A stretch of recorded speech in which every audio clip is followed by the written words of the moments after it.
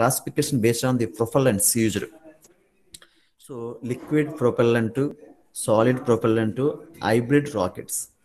So liquid ప్రొపల్లెంట్ అంటే మనం వాడే ప్రొపల్లెంట్ ఇక్కడ ఎయిర్ ప్లస్ ఫ్యూయల్ని కలిపి మనం ప్రొపల్లెంట్ అంటాం.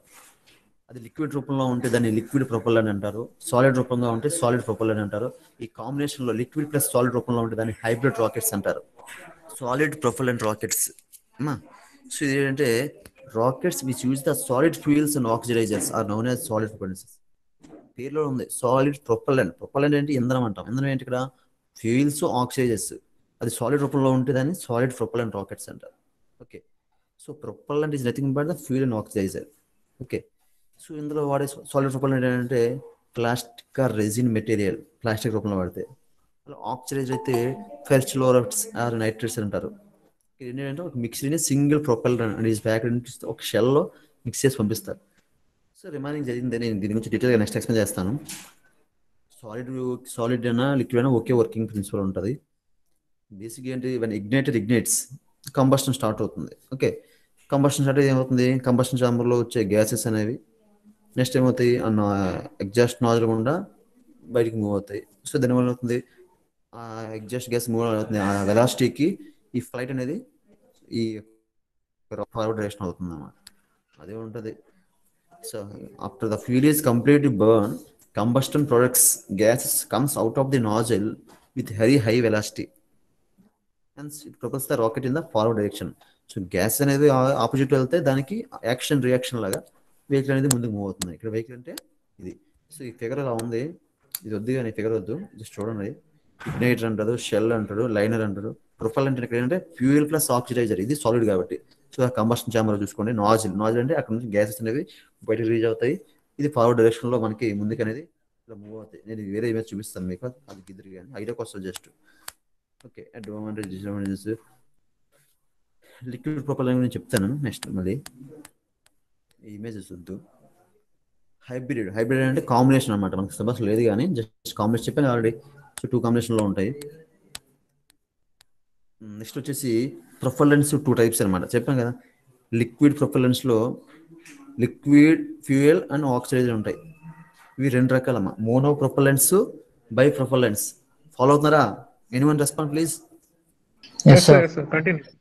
So the liquid propellants are 2 types. One is mono propellants and the other one is the bi propellants. Mono అంటే ఇప్పుడు మోనో అంటే సింగిల్ అంటారు అన్నమాట. మోనో అంటే సింగిల్ అంటారు. చూడండి sir, a liquid propellant which contains both fuel and oxidizer. ఇది లిక్విడే. లిక్విడ్లో 2 రకాలు కాబట్టి లిక్విడ్ ఫామే. బట్ ఏంటంటే both fuel and oxidiser. Okay. Both fuel and oxidiser ఇది సింగిల్ కెమికల్, సింగిల్ రూపంలో. దాన్ని ఏమంటే మోనో ప్రొపల్లెంట్ అంటారు. ఒకే కాంబినేషన్లో అంటే లిక్విడ్ ప్రొపల్లెంట్ ఫ్యూయల్ని ఆక్సిడైజర్ని ఒక సింగిల్ ఫామ్లో పెడతారు. దాన్ని మోనో ప్రొపల్లెంట్ అంటారు. వాటికి ఎగ్జాంపుల్స్ ఏంటంటే హైడ్రాజిన్, nitroglycerine, నైట్రోమీథేన్, hydrogen peroxide. Hydrogen peroxide మీకు ఈజీ గుర్తున్నాయి. ఒక 2 రాసి చాలు. సో అందులో mono ప్రొపల్లెంట్స్ are suitable for auxiliary and turbo pump power plants in rocket engines. ఓకేనా? నెక్స్ట్ ఇంకా ఇది సింపుల్గా ఉంటాయి. ఎందుకంటే మోనో కాబట్టి సింగిల్గా స్పేస్ తగ్గుతుంది కాబట్టి సింపుల్ కన్స్ట్రక్షన్. సెకండ్ వన్ వచ్చేసి ఏంటంటే బై ప్రొపల్లెంట్స్.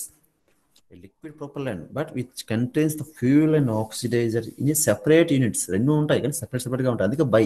ఎందుకంటే మోనో కాబట్టి ఒకటే, బై కాబట్టి 2గా సింగిల్ సెపరేట్గా ఉంటాయి. ఎందుకంటే బై ప్రొపల్లెంట్. సో ఫ్యూయల్ అంతా ఒక ట్యాంక్లో ఉంటే ఆక్సిజన్ అంతా ఒక ట్యాంక్లో అన్నమాట. సో దీనికి మెయిన్ ప్రతిదానికి 2 ఎగ్జాంపుల్స్ ఉంటాయి. ఫ్యూయల్ ఇది కాంబినేషన్ అనమాట.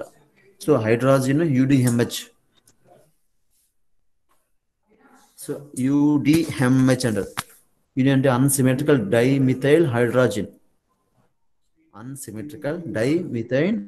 అనమాట. ఇది సింబల్ చూపిస్తాను. హైడ్రాజిన్. సో దీని కాంబినేషన్ ఏంటంటే liquid oxygen.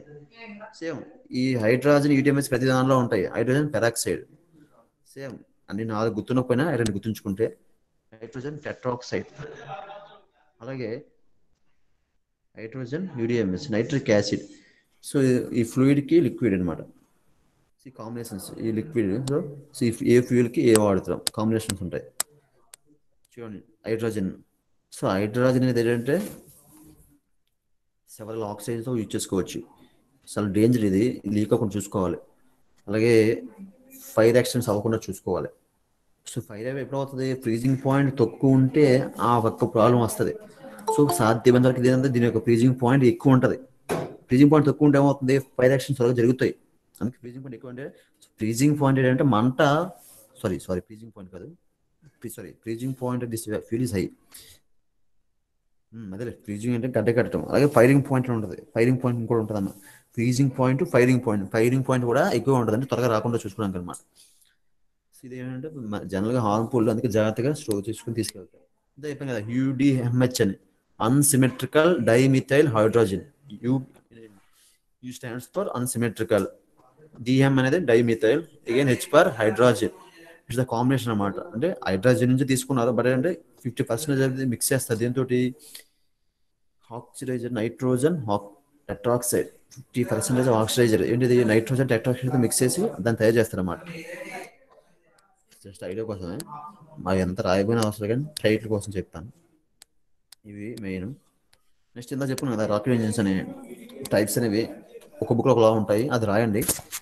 Next single ప్రొపల్లెంట్, liquid ప్రొపల్లెంట్, single stage, multi stage. Single stage అంటే single motor, other then more than one motor అనమాట. సో ఇందులో ఏంటంటే this is the liquid, C single stage liquid ప్రొపల్లెంట్. Single stage liquid ప్రొపల్లెంట్ rocket engine గురించి నేను explain చేస్తాను, చాలా important, జాగ్రత్త వినండి. See this figure కనిపిస్తుందమ్మా, రోలన్ 17 figure. Yes, sir, కనిపిస్తుంది sir. Sir sir okay okay right. So images మనం క్లారిటీ కనబడి సరిపోద్ది, తీరి కొద్ది బాగుంది కదా, చూడండి. So this is the single stage liquid ప్రొపల్లెంట్ rocket. C ఏది, FT indicates the fuel tank, HT indicates the hydrogen peroxide tank, and O indicates the oxidizer tank, and where P1, P2 indicates the pumps, where the ST indicates the steam turbine, and CC indicates the combustion chamber, and HG indicates the hot gases, N indicates the noise. These are the various components in this rocket. Okay. Centre లో truth ఉంటుంది sir. Direction of motion. So ఇది ఎలా work అవుతుంది, right చూద్దాం. So ఇక్కడ fuel tank ఇది చెప్పుకున్నాం already. So మనకి దేనికైనా ఫ్యూల్ ట్యాంక్ కావాలి, ఆక్సిడైజర్ ట్యాంక్ కావాలి. సో రెండు ట్యాంక్స్ ఉన్నాయి కాబట్టి ఏమవుతుంది, మరి ఈ ఫ్యూల్ మనం తీసుకోవాలి, దేనికి పంపించాలి, ఈ యొక్క చాంబర్ లో పంపించాలి, వెళ్ళాలి. సో కంబషన్ చాంబర్కి వెళ్ళాలి అంటే ఇక్కడ నుంచి ఇక్కడ మనం ఉంచాలంటే ఏంటంటే పంప్ కావాలి. సో ఏం చేస్తాయంటే ఈ పంప్స్ అనేవి ఏం చేస్తాయంటే ఇక్కడ నుంచి ఇక్కడ దానికి ఏం చేస్తాయంటే ఆ యొక్క ఫ్లూయిడ్ అంటే ఫ్యూల్ ట్యాంక్ నుంచి, ఆక్సిజన్ ట్యాంక్ నుంచి ఆ యొక్క ప్రొపల్లెంట్ని ఈ యొక్క కంబషన్ చాంబర్కి పంపిస్తాయి.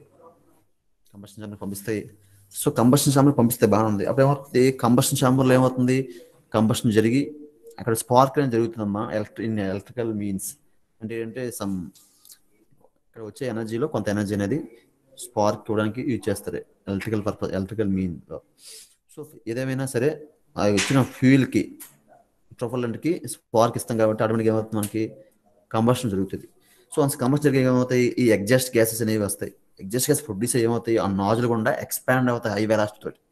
సో ఎప్పుడైతే హై వెలాసిటీతో ఎక్స్పాండ్ అవుతాయో దానికి ఆపోజిట్ మోషన్లో రియాక్షన్ వల్ల థ్రస్ట్ అనేది, దీనివల్ల ఏమవుతుంది, ఈ వెహికల్ అనేది ఫార్వర్డ్ డైరెక్షన్ మూవ్ అవుతుంది. అంతా బాగానే ఉంది, కానీ ఇక్కడ 2 పంప్స్ ఉన్నాయి. ఆ 2 పంప్స్ వర్క్ అవుతాయని చెప్పాను. మరి పంప్స్ వర్క్ అవ్వాలంటే మనకి దానికి ఎనర్జీ కావాలి, దానికి పవర్ కావాలి, ఎక్కడి నుంచి వస్తుంది. సో మధ్యలో ఎస్టీ అంటే steam turbine. So steam turbine నుంచి ఆ 2 పంప్స్ వర్క్ అవుతాయి, బాగానే ఉంది. స్టీమ్ టర్బైన్ నుంచి వర్క్ అవుతాయి. మరి స్టీమ్ టర్బైన్ వర్క్ అవ్వాలంటే దానికి కావాల్సింది ఏంటి, స్టీమ్. మరి స్టీమ్ ఎక్కడి నుంచి వస్తుంది, మామూలుగా అనుకోండి మనం పవర్ ప్లాంట్లో అంటే స్టీమ్ అనేది మనం వాటర్ హీట్ చేసి స్టీమ్ ప్రొడ్యూస్ చేస్తాం. మరి ఆక్సిడైజర్ హీట్ అయినప్పుడు వస్తుంది సార్ ప్రెషర్ వల్ల. సో అక్కడ హైట్లో మనకి స్టీమ్ ప్రొడ్యూస్ అవ్వాలి అంటే ఓకే, ఇక్కడ హైడ్రోజన్ పెరాక్సైడ్ ట్యాంక్ ఒకటి తీసుకెళ్తాం కదా. ఈ హైడ్రోజన్ పెరాక్సైడ్ ట్యాంక్తో పాటు పొటాషియం పెర్మాంగనేట్ ఉంటుంది. సో అవన్నీ కూడా లోపల ఉంటాయి. సో ఆ 2 మిక్స్ అవ్వడం వల్ల ఏమవుతుందంటే స్టీమ్ ఫామ్ అవుతుంది. ఓకేనమ్మా, చూపిస్తాను చూడండి. సేమ్ అవుతుంది, స్టీమ్ ప్రొడ్యూస్ అయ్యి ఆ యొక్క స్టీమ్ వల్ల స్టీమ్ రన్ అవుతుంది. చూడండి చూపించాడు పాయింట్ ఉంటుంది చూడండి. Here steam is produced by mixing a very concentrated hydrogen peroxide, hydrogen peroxide with potassium permanganate. So ఆ రెండు యొక్క కాంబినేషన్లో రెండు మిక్స్ అవడం వల్ల ఏమవుతుంది, మనకి స్టీమ్ ప్రొడ్యూస్ అవుతుంది. ఎప్పుడైతే స్టీమ్ ప్రొడ్యూస్ అవుతుందో ఆ ప్రొడ్యూస్ అయిన స్టీమ్ వల్ల మనకి స్టీమ్ టర్బైన్ రన్ అవుతుంది. స్టీమ్ టర్బైన్ రన్ అవుతుంది, అది రెండు పంప్స్కి ఆ పవర్ సప్లై చేస్తాము. ఆ రెండు పంప్స్ ఏం చేస్తున్నాయి, అక్కడ ఉన్నటువంటి ఫ్యూల్ ట్యాంక్ నుంచి ఆక్సిజన్ ట్యాంక్ నుంచి ఆ ఫ్యూల్ని ప్రొపల్లెంట్ని కంబషన్ ఛాంబర్ పంపించి అక్కడ కంబషన్ స్పార్క్ అవడం వల్ల కంబషన్ జరిగాక వచ్చే ఎగ్జాస్ట్ గ్యాసెస్ వల్ల త్రూ నాజిల్ గుండా ఎక్స్పాండ్ అయ్యి హై వెలాసిటీతో రావడం వల్ల ఆ హై వెలాసిటీ రియాక్షన్ ఈ ఫ్లైట్ అనేది ఈ రాకెట్ అనేది ఫార్వర్డ్ డైరెక్షన్ మూవ్ అవడం అనేది జరుగుతుంది అనమాట. ఇది జరిగేది. సో ఇక్కడ మన ఏంటి, దిస్ ద లిక్విడ్ ప్రొపల్లెంట్ టైప్ కాబట్టి ఇక్కడ వాడేది లిక్విడ్ టైప్. సో ఇందాక చెప్పాను సాలిడ్ ప్రొపల్లెంట్ రాకెట్ అని, అక్కడ వాడేది సేమ్ ఇమేజ్ అన్ని ఒకలా ఉంటాయి, ఫిగర్స్ ఒకలా ఉంటాయి. బట్ ఏంటంటే సాలిడ్ అంటే ఏముంది, సాలిడ్ ఫ్యూల్స్ వాడతాం, అంతే డిఫరెన్స్.